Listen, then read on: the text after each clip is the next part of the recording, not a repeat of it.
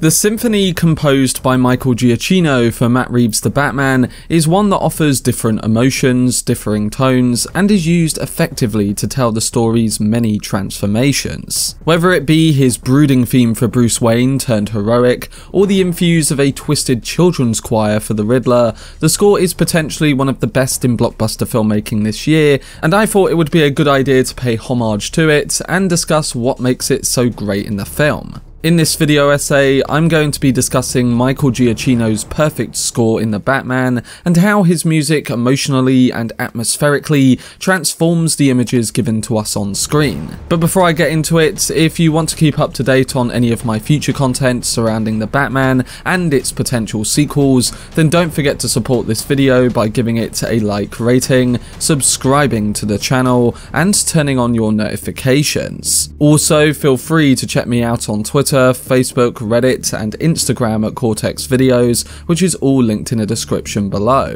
But without further ado, let's dive into my video essay on the Batman's incredible score.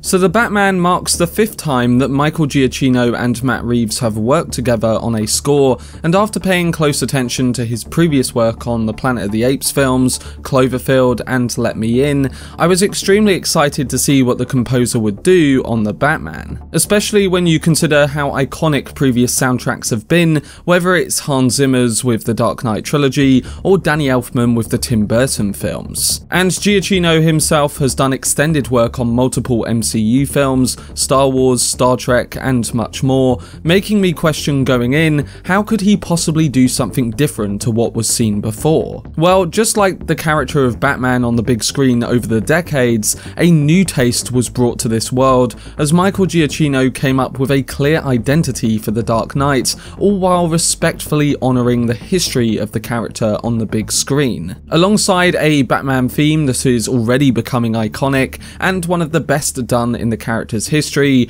his total score is bleaker, more brutal, but also balanced with moments of emotion, romantic tones, and ultimately hope, even if there's not much of it. And with the common saying that the best film scores often fit the tone of the film and don't go overboard, I think Giacchino's take is definitely placed in that bracket. As a whole, the music by the composer understands the duality of Batman, giving us multiple sides and different renditions on an immediately established theme at the beginning of the film. Look at how it immediately tells the story of Bruce Wayne and Batman, for instance. On one side, the tracks for Bruce Wayne, and you could also expand that to Gotham, acknowledge the wealth yet decay of the city over the decades, using quite the classical, dignified yet sadder music too. It also conveys brighter motifs of what Bruce and Gotham could be, especially during its closing moments. But then on the flip side to this, when the score communicates Bruce as Batman, it inhabits more power and mystery, with notes lurking in shadows before building and building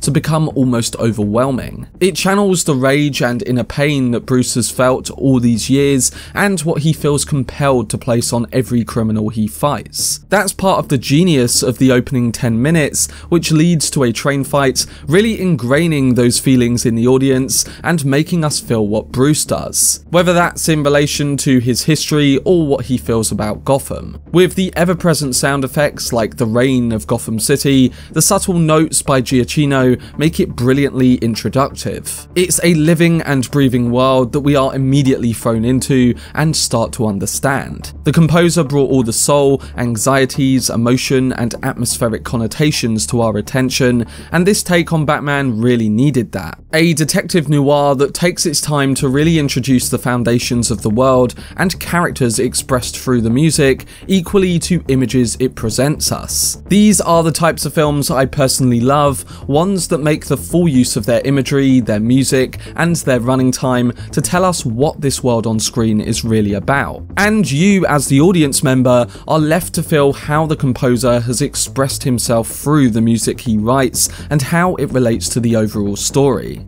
Looking at some of the themes, we have mainly 4 main recurring ones. They are examples you can listen to separately and instantly think of the characters they are for, but then, as described with Bruce or Batman's theme before, they also echo exactly what the film is going for with the story at a particular moment, or with the evolution of that character. The Batman theme, using a repeated 4-note motif, is heard on different instruments and in different tones, whether that be on lighter and more elegant strings, or more orchestral and powerful in other moments. Then there's the Catwoman theme, one that brings the romantic touch and fatale overtone of a traditional film noir. By using piano keys and gentler strings, backed by plucked basses, it feels more jazzy than what we are used to seeing from a Catwoman theme. And in the essence of what Zoë Kravitz's character has gone through before, and what her character goes through in this story, it completely works. Add on the use of violins to extend the sexual tension that takes place between Batman and Catwoman in certain sequences,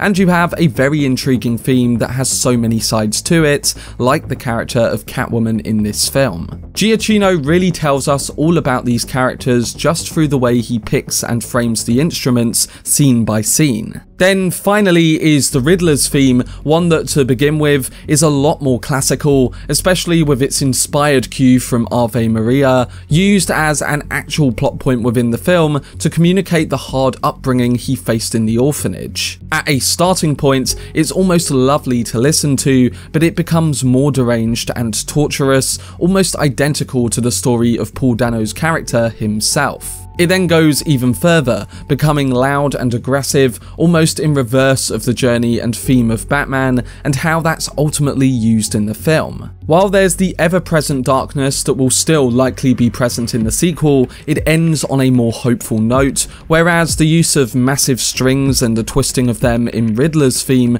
conveys the utter madness that has consumed the antagonist.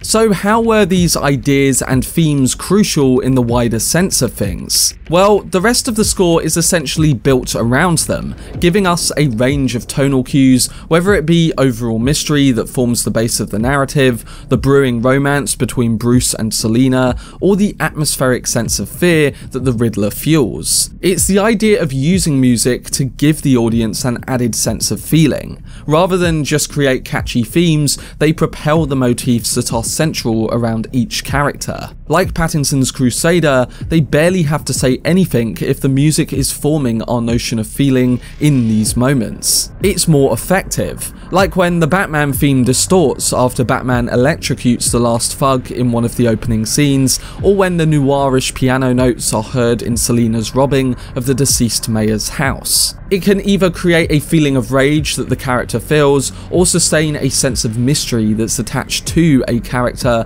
who has just been introduced. Coming back to that Batman theme, what's smart about the methods of the composer is that throughout the film, he's altered this ever so slightly with a difference in writing music.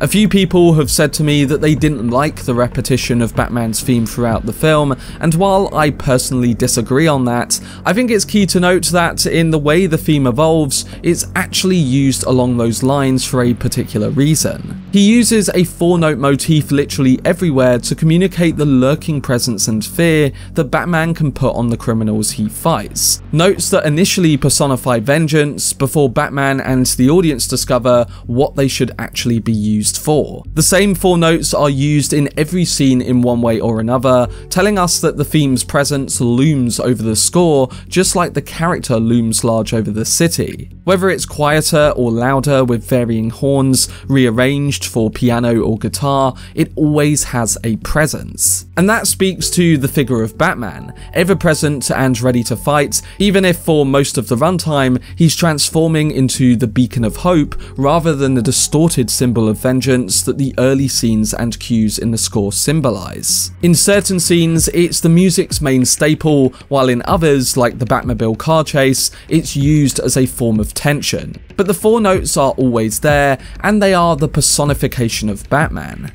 And the very pre-production process of writing and recording this music was what really elevated the final outcome too. Similar to what I've talked about previously on the channel with that of Hans Zimmer recording the theme for Interstellar before even a shot of the movie was filmed, the Oscar-winning composer of The Batman created music based on the script and discussions with Matt Reeves leading up to filming. It would then be used during the filming of scenes to fully help the actors and the rest of the crew understand the tone of certain moments much better, alongside a greater insight into the types of things they were filming. It's becoming more often that we see this process in big budget filmmaking, and clearly it works when it comes to the final outcome. Matt Reeves noted in an interview that Robert Pattinson said it was one of the defining tools in terms of really understanding the tone and the character's emotion. There's this compelling nature and idea of obsession in Batman's theme,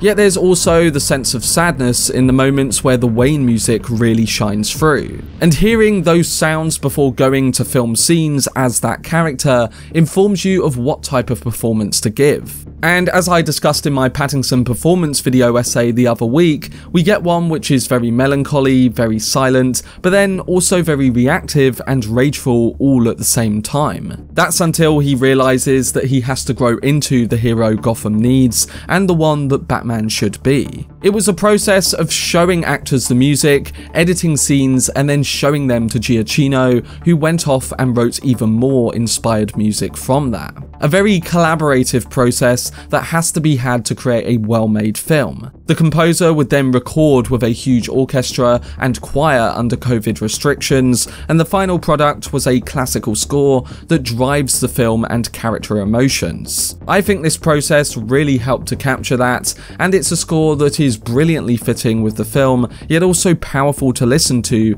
on its own. But that was my video discussing the soundtrack of The Batman. The score by Michael Giacchino surpassed my expectations even after hearing those early tracks that were released for the individual characters. Even after just a few months, the themes are ones that have become iconic, and the emotional depth and mix of tone have all been balanced in such a brilliant way. None of the motifs feel out of place, and it gets to the heart and soul of each of these characters, whether it's the jazzy noir, seductiveness or emotion in Catwoman's theme, the brooding reflectiveness of the Wayne theme towards Gotham, or the classical intelligence yet very twisted nature of the Riddler's theme. You can really gather the sense of the story just from hearing this music. I think Michael Giacchino ought to be proud of what he's accomplished here, because to create yet another iconic score for Batman after that of Danny Elfman and Hans Zimmer is quite an incredible feat. I really can't wait to hear what he does next, and how he evolves these themes for characters that we already know are going to be in the sequels, and also what he does with the new characters and storylines that are yet to enter the frame. We'll have to see, but let me know down below in the comment section whether you agree that the Batman score was great, alongside your overall thoughts on Michael Giacchino's approach to certain themes. For much more breakdown videos and essays on the Batman, then subscribe to the channel and turn on your notifications. Also, if you enjoyed this video, remember to leave a like rating and follow me on social media via the links in the description. But anyway, I hope you guys enjoyed it. I've been Cortex, and as always, make some noise.